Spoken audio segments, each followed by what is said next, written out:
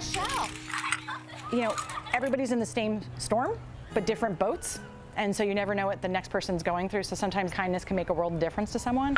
And to get that positive message that kids put on the seashells was phenomenal.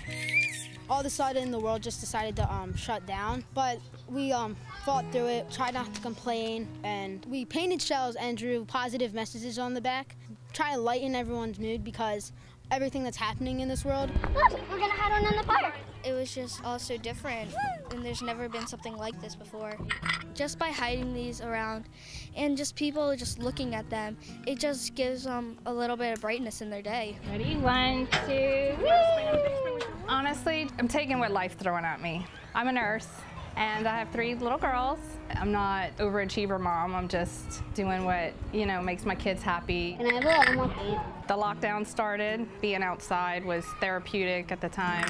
There was no playground, so we would just take walks and hide the shells. They missed their friends, so it was kind of just a way for them to like reach out. So we ran around town and we hid them in different places. Of course, all the other moms wanted to get their kids doing it because they were looking for activities for their kids. It just took off. Guys, I got a pumpkin! I think I definitely learned that no matter what happens, you just take it day by day and you'll weather the storm, you'll be okay. They grow up so quickly, and before you know it, they're gonna be teenagers and moving on. So this time you'll never get back, so take it while you can.